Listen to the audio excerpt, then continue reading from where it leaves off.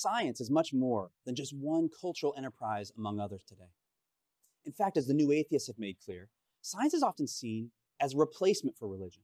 As we'll shortly see, this idea has been brewing for centuries.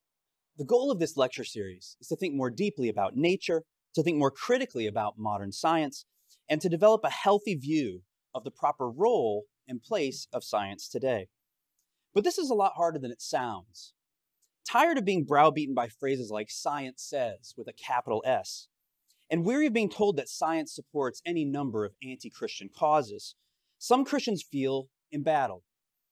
When you feel lied to by mainstream scientific institutions, it's easy to find oneself overly skeptical of even modest scientific claims. Most of us gravitate to another unhealthy extreme, though. Since we rightly believe that all truth is God's truth and that the truth won't contradict itself, we throw our hands up in the air. We say, let science do its thing. We in effect disengage, we turn our brains off, and we agree to go along with whatever scientists happen to claim at the moment. We thus cede to science an unhealthy degree of authority. We tell ourselves that we take this stance because we're sophisticated, we're educated, we don't want to be fundamentalist cranks. The truth, though, I'm afraid, is that what we have is a Galileo complex. Claims that the church mistreated Galileo and that this is only one of a great many examples of a war between science and religion make us anxious to declare a truce with science.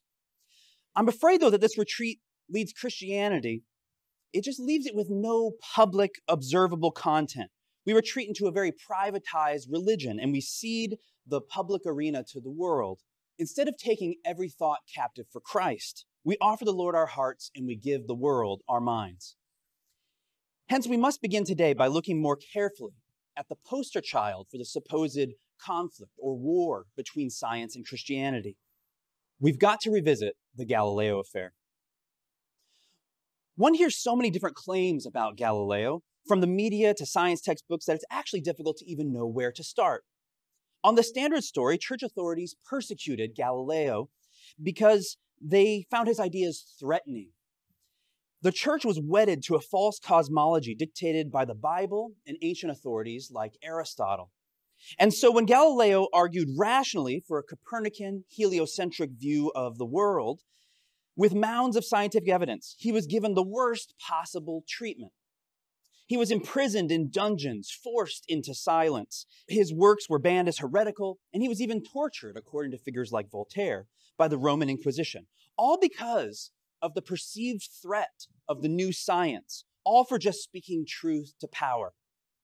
The church's false ideas and its very authority were threatened by the new discoveries in science. In particular, Christianity insisted that human beings have a special place in the universe, and thus church authorities refused to see the truth that we're not actually at the center of the cosmos, at the center of reality. Stephen Hawking even claims that Galileo was persecuted because he was the first person to claim that humanity can understand the workings of the world by observation. Rather than accepting the clear truth of rational argumentation, what did the church do? The church blindly dug in its heels. And this shows, of course, that this is just what religion does. In truth, the Galileo affair is not a secular science versus Christianity type of story at all. All parties were Christian, including the protagonist. Galileo defended his understanding of the relative autonomy of modern science, for instance, by appealing to St. Augustine's famous metaphor of the two books, the book of Scripture and the book of nature. Both are written by God, he insisted. And no mention is made in these narratives of his many friendships within the Catholic hierarchy. Historians point out that Galileo's chief rivals were actually the Aristotelian natural philosophers, right? Natural philosophy is what we used to call science. His chief rivals were these Aristotelian secular natural philosophers who decried his Copernican heliocentrism. They were a large part of the reason that the machinery of the Inquisition was wielded against Galileo. As one revered Galileo historian comments, quote, "It has been known for a long time that a major part of the church intellectuals were on the side of Galileo, while the clearest opposition came from secular ideas. It can be proved further that the tragedy was the result of a plot of which the hierarchies themselves turned out to be victims no less than Galileo. an intrigue engineered by a group of obscure and disparate characters in strange collusion who planted false documents in the file, who later misinformed the Pope, and then presented him a misleading account of the trial for decision, end quote.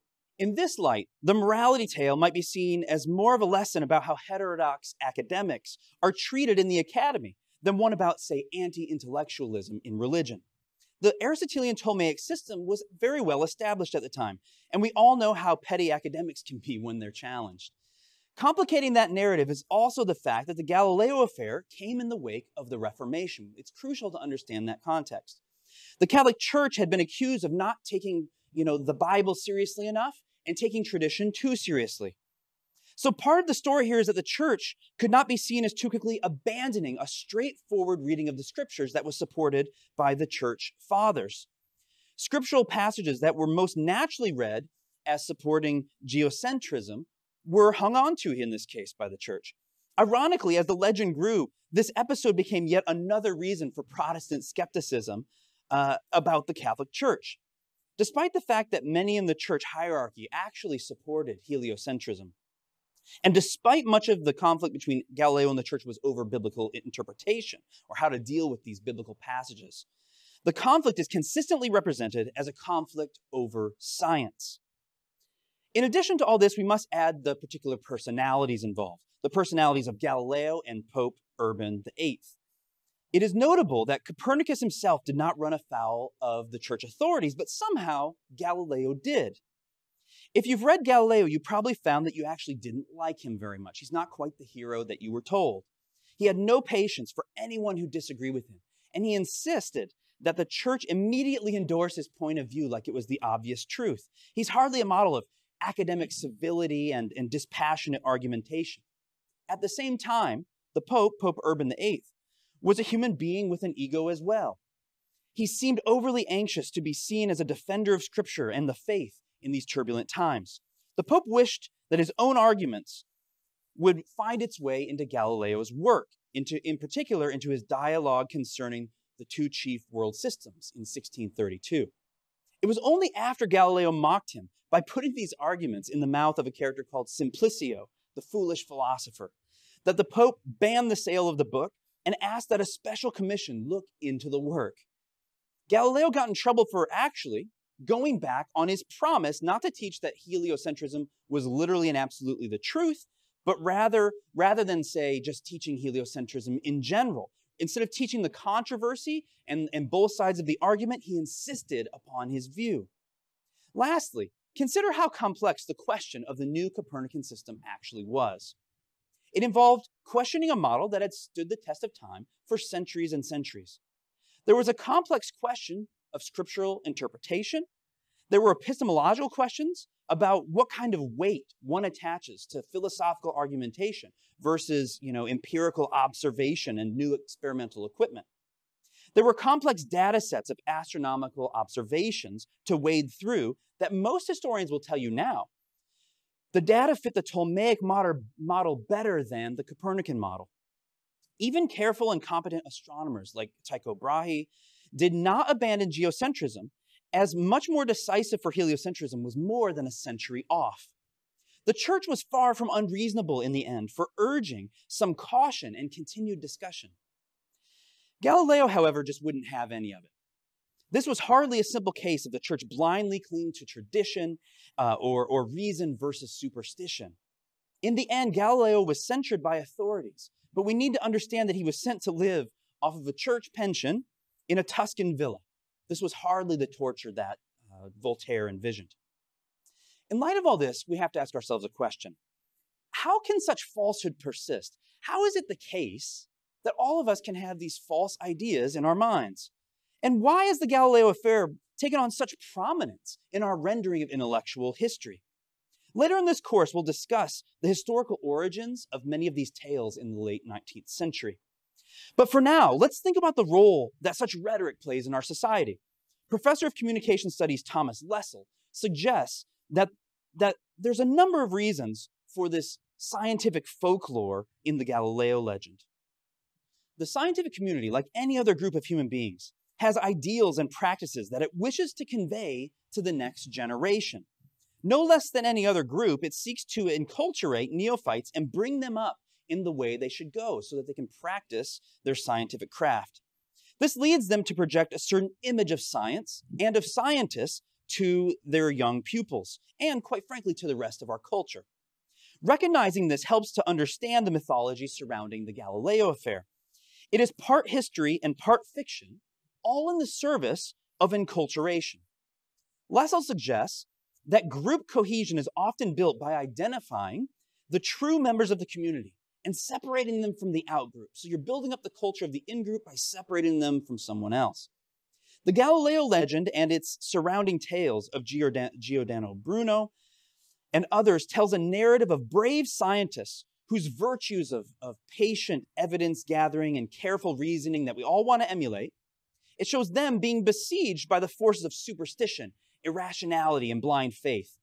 The church has been made to play the latter role, not only in science, but of course in pop culture generally. When the drama needs a conflict, writers can always draw upon the trope of blind religious believers who oppose reason and progress in the name of tradition. It's not hard to see how this cultural meme delegitimizes religious belief and traditional religious structures. What's less recognized is how this tale has led to the institution of science replacing religious institutions as a recognized authority in our culture.